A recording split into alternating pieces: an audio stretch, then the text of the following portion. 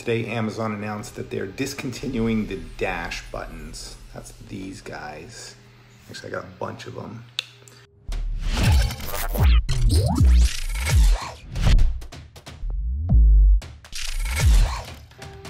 There are these little Wi-Fi buttons that you press, and what you do is when you press them, they jump onto your Wi-Fi, and what they're supposed to do is they're supposed to order whatever you have. So if you press this, it's gonna order Doritos. If you press this, it'll do something else.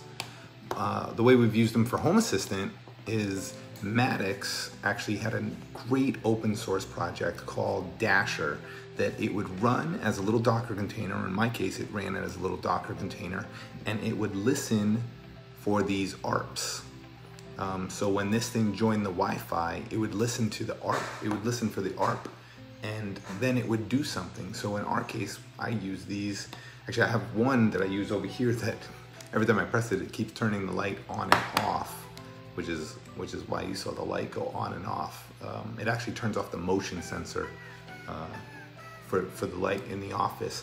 But I had another one that I would keep in my pill box. So when I went to take my daily pill, I would open the box, take my pill, and then I'd press the button. It would let Home Assistant know that I've taken my medicine, and then it wouldn't. Then Home Assistant would know I take my medicine.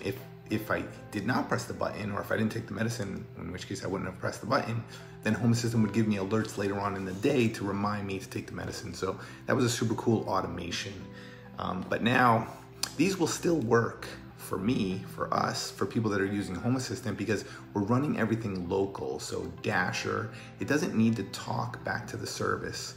Amazon did say that they will keep supporting them. One battery, you can probably press this thing once a day and it'll last for about a year.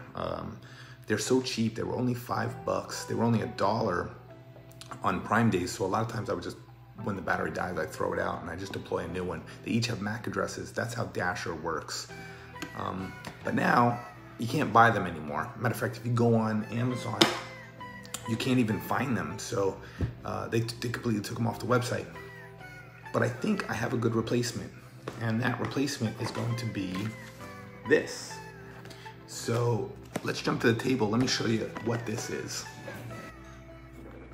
Okay, so what these are Amazon dash buttons. These buttons are gonna be an excellent replacement for the dash buttons. These are Amazon Echo buttons. So we can see there's 2 Echo buttons. These are $10. This was a $20 2-pack. So $10, they're just a little button. You can click them. They're used for Echo games. So you can have like buzzer games where you buzz in, you can turn them different colors, and you can do a lot of different things. So I think these are gonna be excellent replacements. They're basically Wi-Fi easy buttons that we can tie into all sorts of different Amazon routines. If you haven't seen my routine video, routines are getting very, very powerful. Be sure to check that one out. I'll link to it at the end of this video. I think these are gonna be very cool. So I'm still looking to see exactly how I'm gonna integrate this with Home Assistant. I think what I'm gonna do is I'm gonna have it so that when you press a button, when you press one of these buttons, and of course we can use Home Assistant for all sorts of different criteria, but basically if it's the day or night, we can do different things. But press a button, the routine will turn on a device, which will basically be an input Boolean.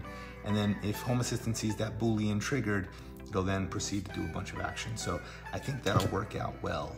But this is gonna be the new replacement for the dash buttons, I think.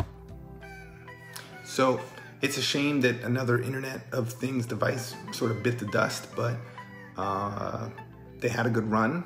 I used them for about almost 2 years, and now we have a new device that I think is gonna fit right into what I wanna do.